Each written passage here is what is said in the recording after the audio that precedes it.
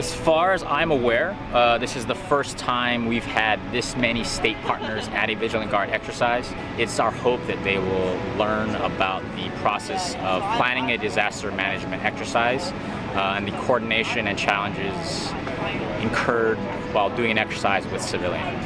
The countries that consist in the Adriatic 5 are Bosnia and Herzegovina, Croatia, Albania, Montenegro, and Macedonia. There are some observer countries, but the Adriatic 5 are those 5 countries.